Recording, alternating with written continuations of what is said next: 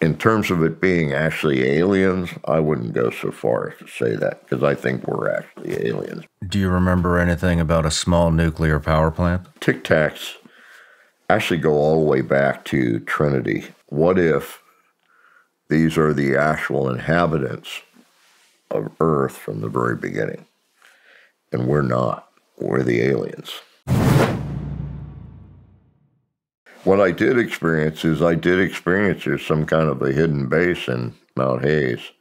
And there's probably 3 different directions of getting to it. And there's probably something going on there that we need to know about.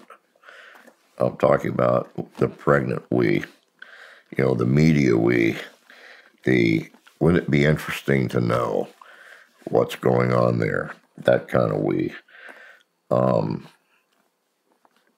In terms of it being actually aliens, I wouldn't go so far as to say that, because I think we're actually aliens, but I gave my reasons for that. Mm-hmm.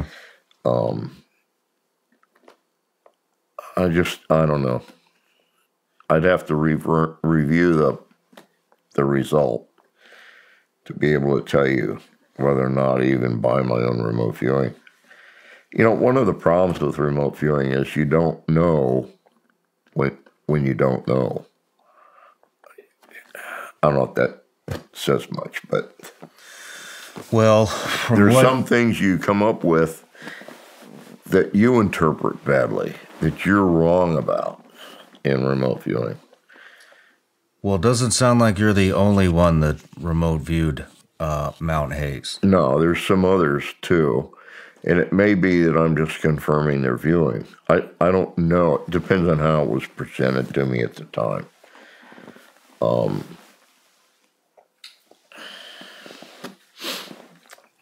Do you remember anything about a small nuclear power plant?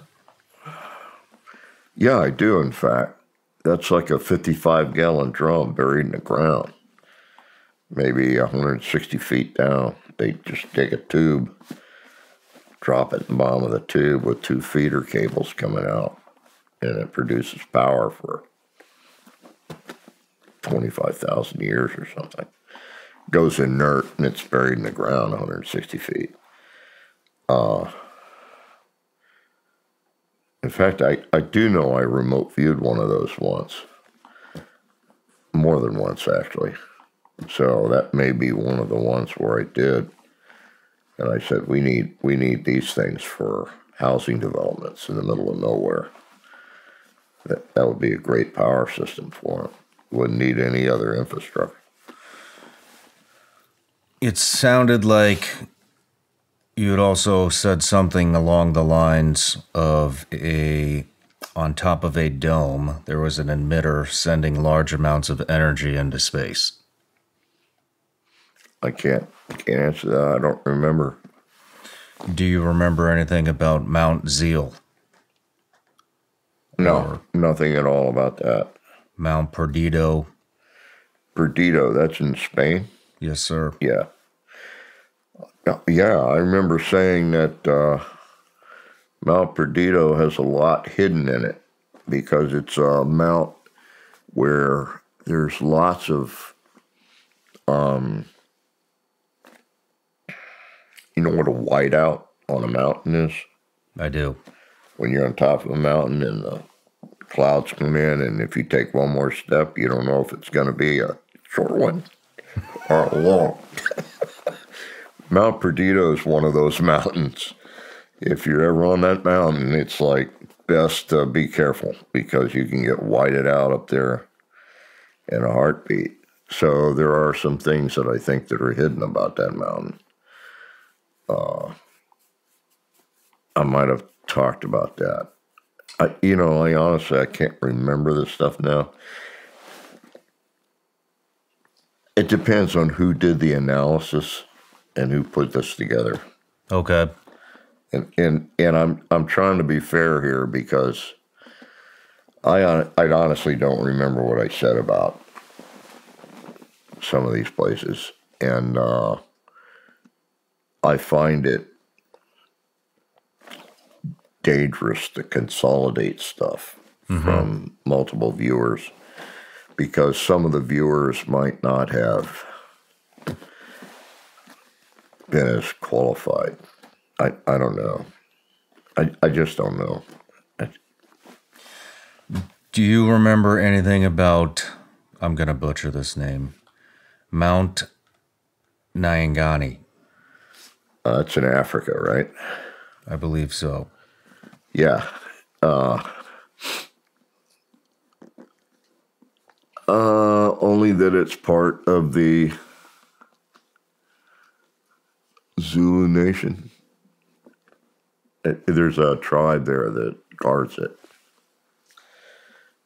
that mountain. Doesn't like people going up or down the mountain.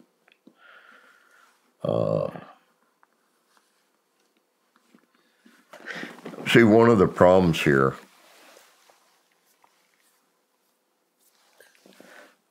since we've tweaked the radars on some of the Navy planes, they've been capturing the Tic Tacs. Tic Tacs actually go all the way back to Trinity when they set the bomb off at Trinity in the desert. That's when the first Tic Tac showed up. And that was a crash. I think it was 12 miles away from Trinity. But it was right after the bomb went off at Trinity, the test bomb. What they didn't tell people when they detonated that bomb, they didn't tell anybody that it was a nuclear weapon that went off. They told everybody in the area that it was a detonation of a huge ammo dump that the Army had been dumping stuff in for years.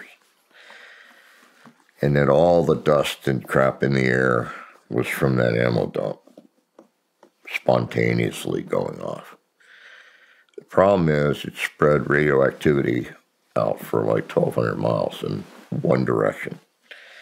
It deposited significant radioactive material on top of something like 1,200 ranches where they raised cows and sheep and goats and chickens and pigs and all that stuff.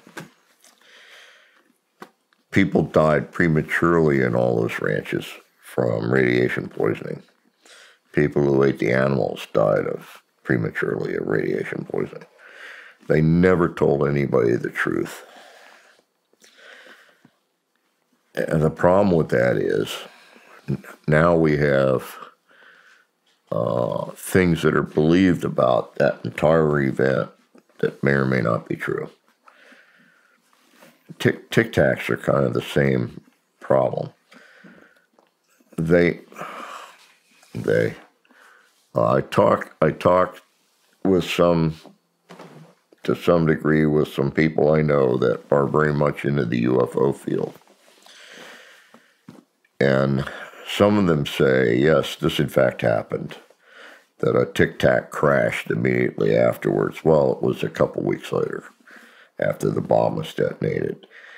And the radiation might have affected it. And this Tic Tac, by virtue of the way it was described by people who discovered it first, which were kids, long before the Army came in and spirited it away, their descriptions are good descriptions for something that was manufactured, not flown in from another world or flown in from even a place somewhere out in our solar system. It actually is an object that was manufactured.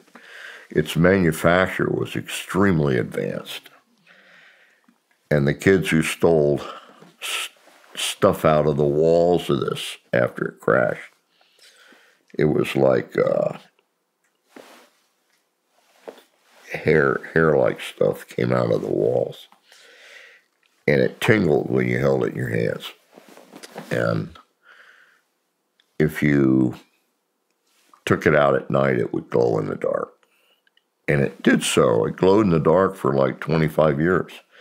Because some of these kids that stole parts of this stuff were putting it on their Christmas trees for 25 years because it glowed in the dark. So that's not human manufacture. That's manufactured by somebody else. So it stands to reason that if Tic Tacs are being manufactured somewhere, it's probably on this planet because they're not able to travel into the vacuum of space. They're only able to travel high speeds on this planet. It may be that the people who manufacture the Tic Tacs live in certain areas on our planet that are unknown to us, because that's what they've done for thousands of years. It's our arrival that changed everything. So,